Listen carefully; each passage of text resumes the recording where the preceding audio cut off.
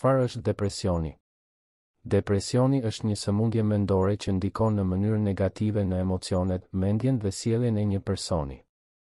Njerëzit me depresion mund të ndjejnë trishtim të thellë, mungesë energjie dhe interesi, ndjenja të befasishme të ankthit, shqetësime dhe pesimizëm. Simptomat e depresionit mund të jenë të ndryshme për secilin person, por përfshin zakonisht një ose më shumë nga këto: ndjenja e neverisjes, humbja e energjisë dhe mungesa e motivimit, humbja e interesit në aktivitetet e mëparshme të pëlqyera, ndjesia e shqetësimit dhe ankthit, humbja e oreksit ose ngrënia e tepërt, ndjenjat e dështimit dhe kritikave të mëdha ndaj vetes, probleme me gjumin, ndjenja e dështimit dhe vlerësimi i vetes negativ. Depresioni mund të jetë i shkallës së lehtë, mesme ose të rëndë dhe mund të ndodhë si një episod i vetëm ose të përsëritet disa herë në jetën e një personi.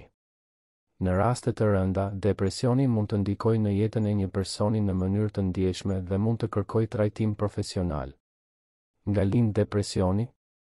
Nuk ka një shkak të vetëm që shkakton depresionin. Depresioni zakonisht shkaktohet nga një kombinim i faktorëve gjenetik, mjedisit dhe të ndryshëm psikologjik dhe social. Disa prej faktorëve që mund të ndikojnë në zhvillimin e depresionit përfshin: 1. Sëmundje dhe sëmundje të ndryshme të trupit, siç janë diabeti, sëmundjet kardiovaskulare dhe kanceri.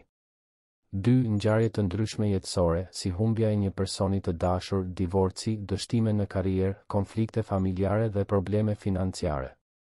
3. Një histori e depresionit në familjen tuaj ose faktor gjenetik të tjerë që mund të jenë të rrezikshëm. 4. Stresi kronik dhe ngarkesa emocionale e gjallë. 5. Dëmtimi i strukturës kimike të trurit si ndikimi i disa ilaçeve ose drogave. 6. Mungesa e dritës natyrale dhe ndryshime sezonale. Në raste të shpeshta, depresioni mund të jetë një kombinim i faktorëve të shumtë dhe shpesh ndodh në mënyrë të papritur dhe pa shkak të qartë. Si mund të shërohemi nga depresioni?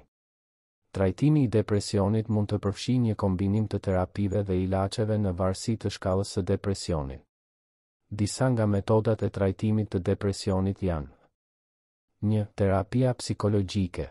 Terapia kognitiv-veprimtare dhe terapia e sjelljes janë terapitë që mund të ndihmojnë në trajtimin e depresionit duke ndihmuar njerëzit të mësojnë teknika për të ndëruar mendjen e tyre dhe për të kontrolluar më mirë ndjenjat dhe sjelljen e tyre.